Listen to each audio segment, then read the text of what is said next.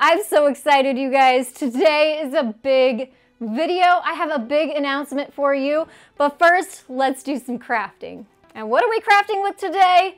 Dollar Tree planters. This is one of my absolute favorite things to get from Dollar Tree, and now with Dollar Tree Plus, you can get some really nice ones as well. So I'm gonna throw in a mix of both $1.25 planters and also some bigger, nicer versions in the Dollar Tree Plus section too. If you're new here, I want to say hello and welcome. My name is Shannon, the Daily DIYer. If you're returning, thank you so much, my devoted DIYers, for always coming back and sharing some time with me. I'm excited to share this announcement with you, but first, let's dive right into the very first planter idea. First, you'll need to grab these bamboo rings from the Crafter's Square. If you can't find them, no worries. You can also grab regular embroidery hoops. You're gonna need 2 packs, basically 2 of the larger ones and 1 of the smaller ones. We're also gonna be using some Dollar Tree jute. We're gonna be making a really quick and easy plant holder. And to do that, we're gonna put the smaller hoop inside the bigger hoop, take that jute and tie a very loose knot. You don't want anything too tight, so we're gonna be adjusting here and there. Then you're gonna take some long tail of your jute and kind of wrap it around about 1 inch wide, and then go back to the beginning and tie it off with that tail left over from the first knot that you made. And now you can see our plant holder starting to come together. The smaller hoop is gonna hold our plant, and the bigger hoop is gonna be one of the sides of the hanger. We're gonna go ahead and repeat this process with the other larger hoop, so the same thing. We're gonna take our jute and we're going to attach the smaller hoop to the larger hoop, creating that loose knot, twisting the jute around about 1 inch wide or so, coming back to the beginning, tying that off in a knot with the very first knot that we made. And now we have the 2 larger hoops connected to the smaller one in the middle. Trim off those tails, and now the 2 larger hoops connect and touch at the top. So we're gonna take some more jute and we are going to wrap that around the top there. Same process, make it about 1 inch wide, come back to the beginning and tie off your knot, so that way we have everything connected and combined. And then here is what our plant holder looks like, but we're not quite done yet. We need to add a hanger to the top, and the top is gonna be where those 2 larger hoops meet in the middle. So we're gonna take some thicker jute for this. This is 4-ply jute. I get it for about $5 at Walmart. I will link it down in the description box below, along with all the other supplies you'll see in this video to make it easier for you to find so you can recreate them. We're just basically tying a knot onto the hoops and then tying a knot with the tails at the top, and that makes a nice sturdy hanger for us to then add a plant to our hanger. Back inside Dollar Tree, I took these hoops over to the planter section to find the right size planter that would fit down into that smaller hoop there. This planter was a little bit big still, but it still kind of grabbed onto the smaller lower band, so it still really works. So it doesn't have to be the perfect size. You just want to make sure that the edges catch on there so it doesn't fall all the way through. And then you could knock out some holes in the bottom of your planter and use it for live plants, or you can do like I did and just throw a faux plant in there. Mine is from IKEA. I love them because they look really realistic and they don't die. I don't have the best green thumb anyway. So this looks really pretty inside or outdoors. You could stain it, you could paint it to match your style and decor too. All right, time for the big announcement. And I don't want to drag this on too long, but if you remember back about a month ago, I announced that I was launching a brand new free newsletter. So many of you signed up for that newsletter, and I want to thank you so much. The very first one had already launched with a freebie in it, and I hope to do that more. So if you'd like to, I will put a link down in the description box. You can head over and sign up for that free newsletter. It'll give you all kinds of updates, some freebies thrown in there, and just some cool links and things that I find, just exclusive content that you're not going to find anywhere else. The newsletter kind of segues into this big announcement, which is you can now visit TheDailyDIYer.com. I have been working on this project for months. Let me tell you, it is so much harder than crafting, building this website from the ground up. But I am so proud of it, and I'm so excited to invite all of you to come visit. This is gonna be a fun space to visit with all kinds of creative ideas from the Daily DIYer world. It's kind of a place where you can go to see all of it, from everything from social media, from Instagram, TikTok, from here on YouTube, from my newsletter. It's all gonna be a nice central hub with weekly new ideas. So right now the blog is filled with ideas from organization to crafting to seasonal ideas. So I have it filled with ideas for you already. So I hope you head over there after this video to go check it out. I want to thank every single one of you that has supported me along the way. This is just another part of this awesome DIY journey. And speaking of journeys, this channel started out a long time ago, over 8 years ago now, as a woodworking slash crafting idea hub. However, I sort of got away from the woodworking side of things long ago. I had got the itch again. You guys told me you're looking for more wood projects, so I have one for you right now. However, no fear, this is a great beginner wood project. So first of all, welcome or welcome back if you are not new and you've been around a while to see some of the wood projects. It's been a while since I've been down here, but I was getting that itch to throw some more sawdust. So I went ahead, grabbed this pack of 4 small planters from Dollar Tree, and I'm starting with a scrap piece of 1x6 that was about 33 inches long. I spaced out my planters on this board to see how long I wanted to make the legs, because we're gonna make a little planter stand. So easy. We're gonna measure 2 lengths at 6 inches long. Just using my miter saw here. If you don't have a miter saw, you can use a circular saw, you can use a hand saw, you can ask the hardware store to cut it down for you, because basically all you have to do is make these 2 simple cuts. And then just to draw this out a little more clearly, you're gonna need a 1x6 board cut down to 1 at 21 inches long and 2 at 6 inches long. Next, we're gonna make some marks. I'm gonna be cutting some holes in this board so the planters will sit down in them. So as a reference, I am measuring over 3 inches, then 8 inches, 13 inches, and 18 inches to be the center points of these pots, and also the holes I'm going to need to drill. I also drew a line right down the center of the board and then took a hole saw on my drill to actually cut those holes out with. I will say this does take a little bit of patience and a little bit of muscle, so if you're a beginner, I would skip this step completely and I would just use it as a plant shelf, because you can easily just set your planters right on top of this without drilling any holes. But if you're a little bit more seasoned and you have a hole saw on hand, it's really easy to use. It just takes some patience. So there's the drill bit right in the middle. That's where you're gonna line up those marks that we made earlier. And you're gonna drill down until the drill bit goes through the other side of the board. Then flip it over, put the drill bit back through that hole, and then drill the rest of your hole out of your board, as you can see here. And you just take that right out of there, and we have a hole in the middle of our board where we need it. Now, before moving on to the next hole, you do need to pop the wood out of the hole saw. Just take a screwdriver, it pops it right out of there. Then work your way down the board, cutting all 4 holes out. I had 4 planters, so we went with 4 holes. And as you can see, this is looking pretty cool already. Now I'm going to go ahead and sand all this down smooth, get all of the splinters off. I'm using a orbital sander and also 80 grit sandpaper to do the front, the back, the sides, and the ends of all of this. You can also just use regular sandpaper and hand sand everything. If you don't have an electric sander, you're going to have to do that anyway to get the insides of those holes so those are nice and smooth too. Now to put this all together, we're going to be using a brad nailer and 1 1/4 inch brad nails. And I went ahead and kind of mocked this up and measured down 2 1/4 inches from the top of the board, marked that so I had a nice straight line. That's going to help us line these up kind of blindly on the side so we don't just shoot nails kind of blindly and then we have nails sticking out of the wood. We definitely don't want that. So you can see that line now has a mark and a measurement for us to measure down from on both sides so they are even, they level up, and our stand doesn't wobble at all. You just take your brad nailer. It is so easy. I know these are a little bit scary, but they are so easy. They don't really kick, they don't make a ton of noise, and it will make your building process so much easier. If you don't have one, you can just use plain wood glue even. Just kind of put the wood glue where you want it, tape it down, clamp it down, and that'll actually hold it pretty good too, and then you don't need to use any kind of power tools. You could even use just regular nails and hammer them in. But this is the quickest and easiest way. You can see now I want to get rid of those pencil marks, so just taking my sander to the lines and they disappear. And then you can see here, we just pop our little planters into those holes, and you could leave it as is. If you're gonna put it outside, you definitely wanna seal it so you protect that wood. or it had been a while. So I went ahead and stained mine. Grab some nitrile gloves. You definitely want to protect your hands with this.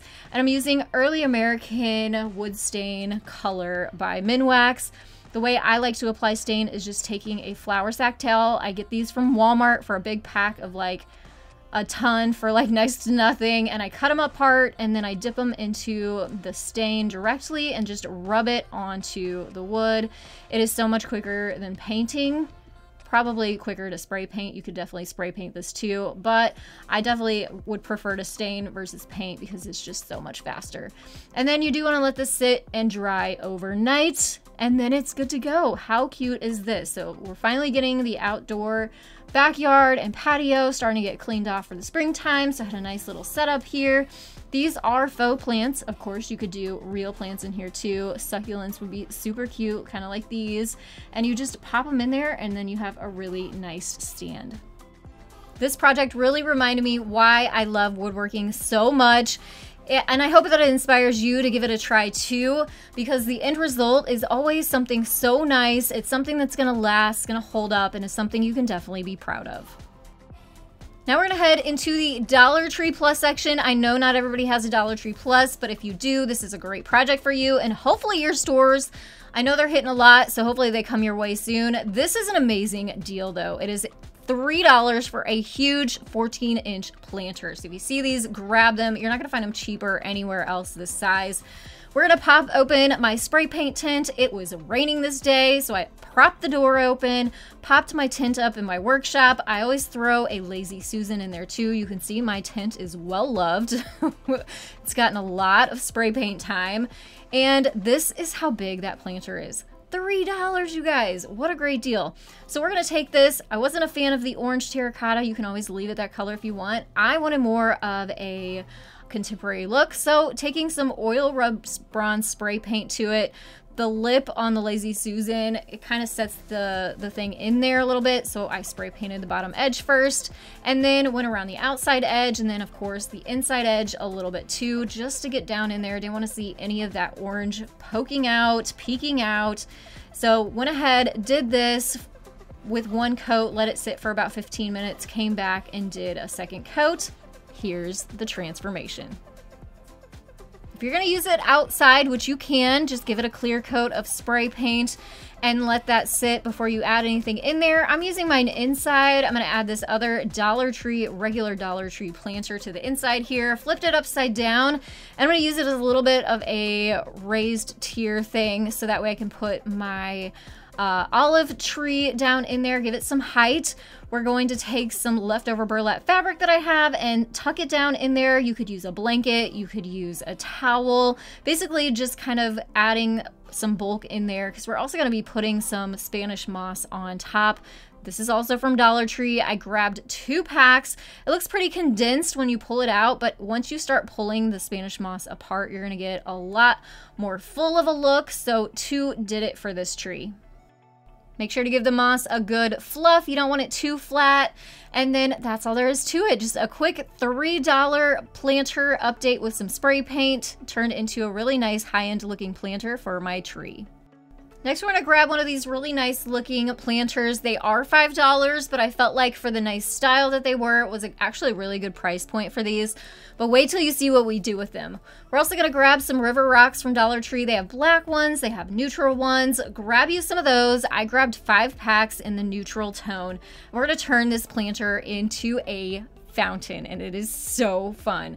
I would suggest getting a bigger planter though, probably would help, and I'll show you why at the end, but we're gonna keep going with this. We're gonna take another Dollar Tree planter, put it in the bottom, upside down, just like we did with the tree in the last project, grab a Dollar Tree pool noodle, and I was so excited to come across this pool noodle knife. I have been waiting for them to hit my Dollar Trees, finally did, testing it out here for you, and it totally works. Of course, you can use a regular knife, but I like that I didn't need to put down any kind of cutting mat under it because it's not gonna hurt your work surface. So I'm just cutting down the pool noodles into smaller sizes and stuffing them down into this planter. I do want to say we're going to be putting rocks on the top there, so you don't want the holes facing up. You want them turned to the side because we're going to cover up as much of that empty space as we can with the pool noodles. I even cut some down smaller and then cut those in half to fill up any kind of holes and gaps.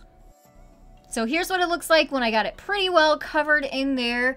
Then we're going to add our fountain. I found mine on Amazon. This one did not work. So I'm going to put a link down in the description box of the one not to get and then the one to get, and I'll show you the one that works here in a little bit. But at this point, I didn't know it wasn't going to work. So we're going to continue on and then I'll show you the one that does work in the end. So we're just going to take our river rock from Dollar Tree and we're going to lay that right on top. Like I said, I needed about 5 packs of these to cover up the pool noodles and the fountain in there to get good coverage and also hold our fountain and cord down. So I put water in there, and these are solar powered, and it didn't matter what I did. It just never did work. So I went ahead, reordered a new one from Amazon, put it together. It's got suction cups on the bottom, so it actually suctioned right down onto the planter that's in the inside there that you don't see because there's rocks on the top, and it holds it in place.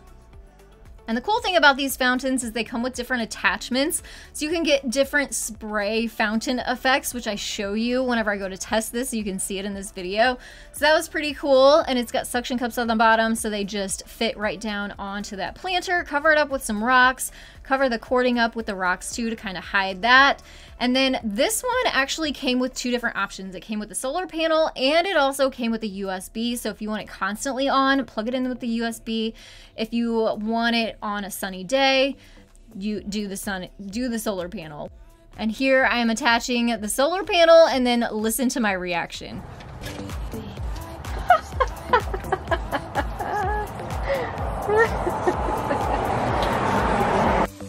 So the thing about the solar panel is it just depends on how much light is hitting it, how much pressure is going through that pump. So the more you put it in the sun, the lower your fountain is going to be. As you can see, I'm kind of testing it here.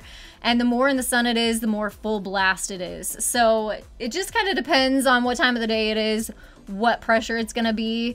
And it was just kind of fun to test it out and play with it, and then also test out the different caps that went on there to change the fountain feature.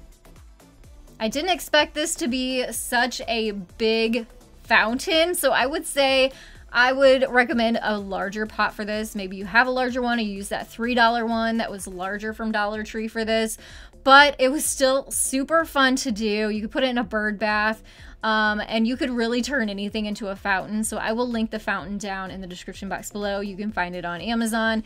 Here's the one that did not work. So if you're looking for other options, don't get the solar lights that look like this, or the solar panels that look like this. Get the ones that have the white around them. I don't know what it was about mine, if it was defective or what, but I will link the good one down in the description box.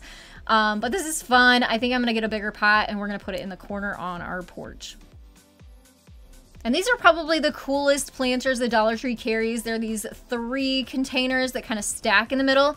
They've had them in years past, but this year they had 3 sizes. They had a medium and a small. The smaller one has a set of 3 with them. I have 2 projects to share with you for these. We're gonna use these planters in a really unique way. We need to add some weight to them, so I'm using some of those leftover river rocks, and I'm putting some of those in the bottom one, stacking the middle one, putting some more river rocks in that one, and then we're gonna stack the last one on top. You can, or you don't have to put river rocks in this one. I did not. And this is what it's gonna look like, but I took them apart again. We're going to make sure they're extra secure, adding some hot glue. You could do super glue if you wanted, if you really wanted them permanent. This is just gonna kind of help them from toppling over. Then we're gonna take this mini terracotta pot, which is also from Dollar Tree, which seemed to be about the right size to fit in the middle. So we're gonna use this for an organization tower. Let's call it that, organization tower. So you could put so many different things in here. Of course, I love organizing craft supplies, so we're going to do that. Adding some paintbrushes, markers, pens, some scissors right in the top, and look how cute this turned out. Not only is it functional, easy to grab things, you can put it on a Lazy Susan and make it even more easily accessible, but looks super cute too. This would also be great on a vanity for your makeup brushes, in an office for your office supplies, or even in a kitchen on your counter for kitchen utensils or things like spices. Now we're going to use these in a unique way. Instead of putting them on your countertop, we're going to take these apart and put them on the wall so they're more vertical. It's going to be super cool and it's super easy too. We're going to take a drill with a larger drill bit and we're going to drill right down into the center bottom of each one of these planters.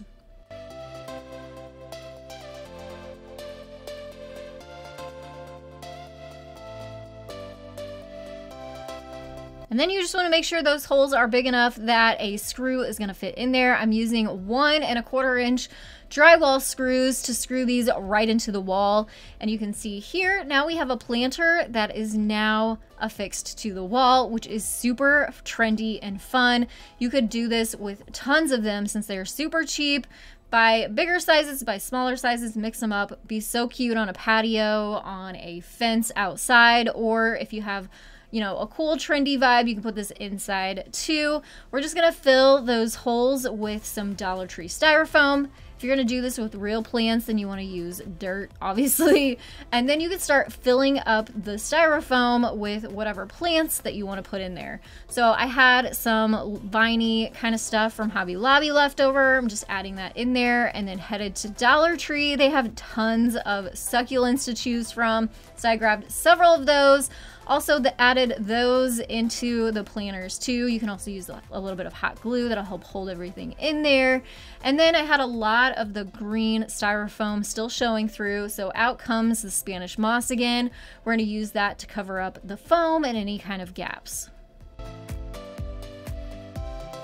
I absolutely love the organic green natural look that this gives off. I've seen plant walls before and they get really, really expensive. So this is a great way to keep things budget friendly, and it's easy to change things out if you need a new fresh look. These were such fun projects to make, and I hope they inspired you. I also want to thank you for hanging on and watching to the end of this video with me. I also want to give you a big, big thank you in advance if you head over to TheDailyDIYer.com to check out my brand new website and blog. If I could give you all a hug for your support, I definitely would. Also, don't forget to sign up for the free newsletter that'll also have some extra content and freebies in there for you. You can do that by clicking the link in the description box, or there's even places on the TheDailyDIYer.com website where you can sign up over there. If you could, leave me a rainbow emoji down in the comments below to show your support. Also, hit that thumbs up button. That helps out the Daily DIYer channel so much. And big hugs all around to all of you. I want to thank you all so much again, and I am wishing you a very creative day. See you in the next one.